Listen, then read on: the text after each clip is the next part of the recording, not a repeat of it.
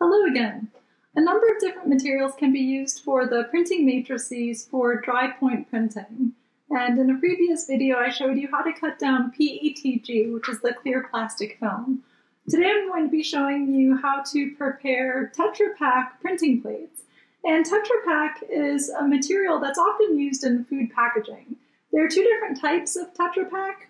The first is a coated paper material, and then the second is a coated, what appears to be aluminum material. And it's often used for soy milk, dairy products, sometimes also pharmaceuticals. The size of the packaging will determine the largest size solid plate surface you'll be able to achieve. Now, for those of you who are interested, you can also incorporate seams and even the edges of the packaging into your matrix if you'd like either a shaped plate or you're interested in some of the marks that might be inherent to the plate material itself. The first step is to prepare the surface. And after you consume whatever the product is, you'll want to thoroughly wash it out. After that, it's opening up the packaging.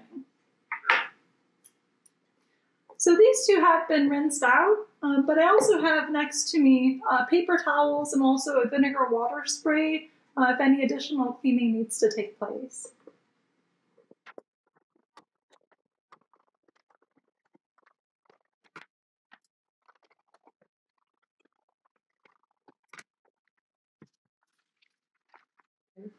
After you have your package completely cleaned and opened up, then you'll want to determine the maximum size that you would like to achieve and whether or not you're going to try to create your plate inside of one of the panels or also incorporate some of the folds that might be inherent to the plate material itself.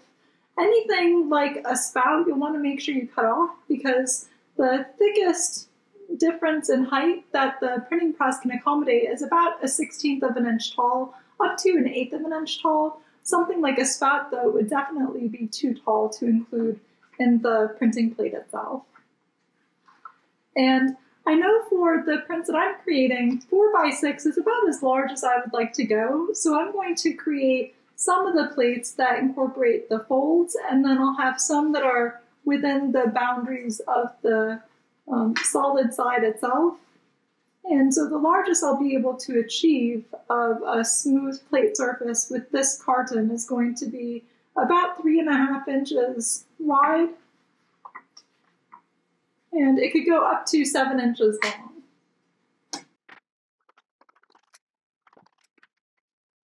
I prefer to have a rough cut first, where I have it generally cut to the flat area that I'm interested in working with. And then I'll switch from my rough cut utensil, like a pair of scissors, to something that's going to give me a little bit more precision. So for this, I'm going to use a cutting knife, a ruler, and a cutting mat. Similar to cutting paper or the PETG plates, I'm going to align the material up using the straight edges that are on the cutting mat.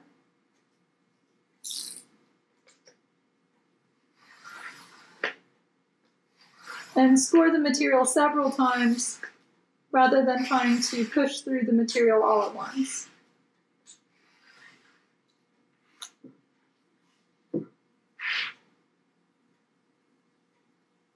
So now that I have one even cut, I'm going to very precisely line that up with one of the horizontal edges.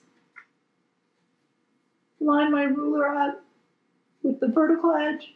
And because I'm trying to maximize the plate size, I'm trying to keep the ruler as close as possible to the rough cut edge.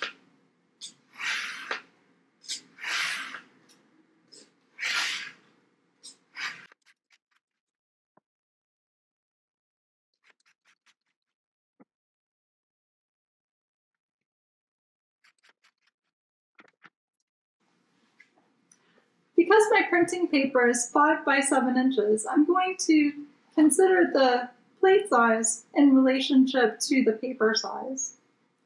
And I'd like to have some margins. I know I'm going to be creating a landscape image. So knowing that I might have a 1/2 inch margin along the top and sides and 1 inch margin at the bottom, I'm going to cut the plate so that it's 6 inches long. So my final plate size then will be 3.5 inches by 6 inches.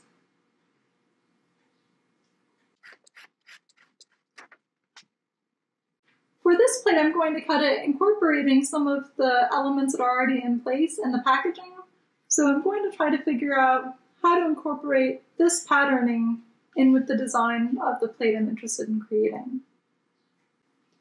And I'm going to create this plate at 4 by 6 inches, so if I'm interested, I can combine this plate matrix with the PETG plate for a multicolor image.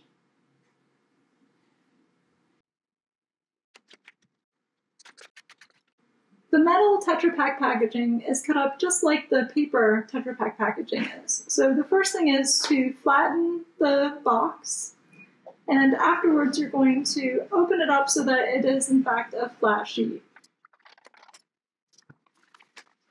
With this packaging, I can get one 3.5 inch by 6 inch flat panel, or I can get multiple 4 by 6 inch panels incorporating the folds of the packaging.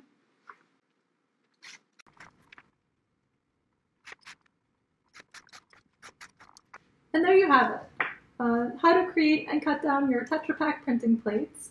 And it may be a good idea also to let these sit overnight underneath some heavy weight, such as a stack of books, in order to flatten them out a little bit more before you begin your plate work. Happy printing!